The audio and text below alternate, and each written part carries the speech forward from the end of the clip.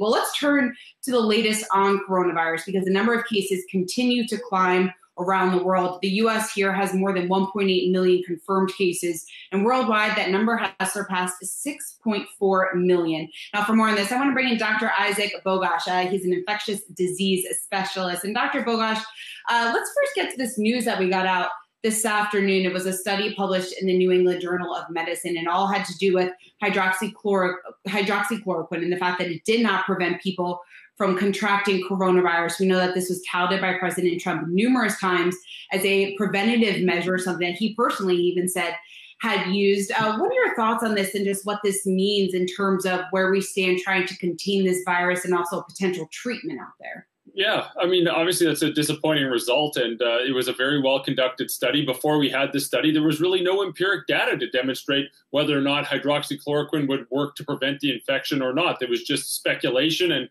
a few, what we would say, observational studies that just don't provide the same high-quality data. But now there's excellent data. It's a well-run study. It's a well-designed study, and it shows that when we give this drug, it doesn't prevent it in those who are exposed. It's disappointing. And, you know, we still, 6 months in, don't really have a huge toolkit full of tools that will help us treat or prevent this infection. We have remdesivir, which may shorten one's hospital stay if they're really sick.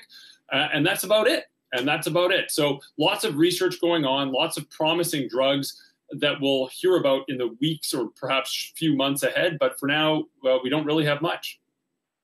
Dr. Anjali here. I'm curious about this study, as well as, you know, against the backdrop of others. We've seen sort of the confusion and concern over the other hydroxychloroquine studies in major publications like The Lancet and the New England Journal. How does that affect your ability to really trust the data going forward?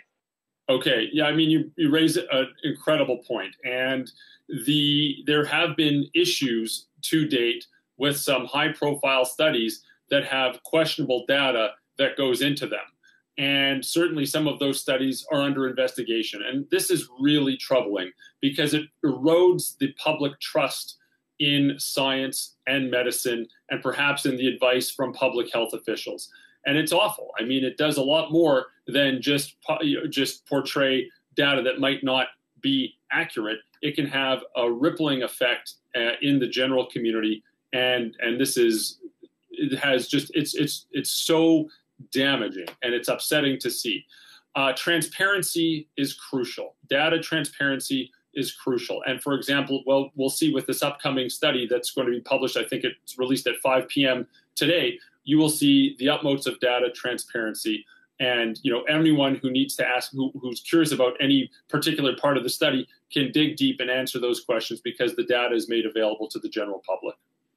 Right. And just pivoting to vaccines for a second, I know that Dr. Fauci talked to JAMA yesterday, and, you know, we were talking about this timeline, and there's a lot of focus on this timeline, whether or not it's going to be a 2020 or 2021. What are your thoughts on that?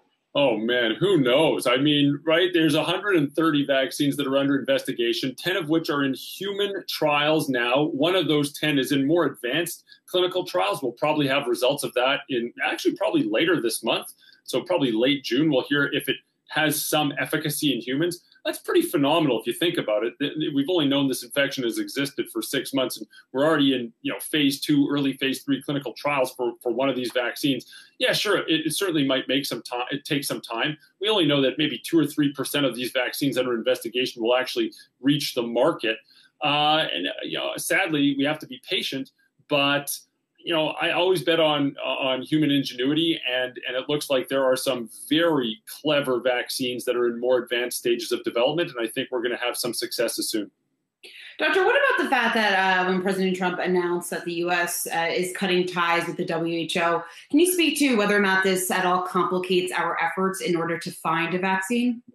Yeah, I mean, I would say it complicates efforts for a multiple fronts well beyond COVID-19. So, of course, in the midst of a pandemic, the WHO is going to need all the funding it can have to really help manage this. And I appreciate that some people feel that there might have been, you know, some slip-ups along the way or things could have been done better. Sure, let's fix it. Let's make it better. But to defund the quarterback for the global fight against this infection does not help anything. The other issue, too, is there are so many other programs beyond COVID-19 that really help low resource settings and low income and low middle income countries around the world.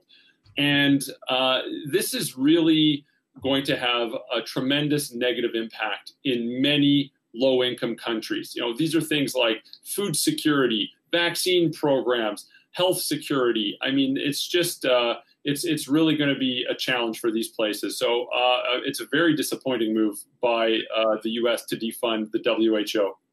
Hey, Dr. Bogoch, Rick Newman here. With most states now at some level of reopening, can you just tell ordinary people like us and like our audience, what is the best way to just move around? How comfortable should you be? Can you basically do anything as long as you're wearing a mask, for instance, or is that being too permissive?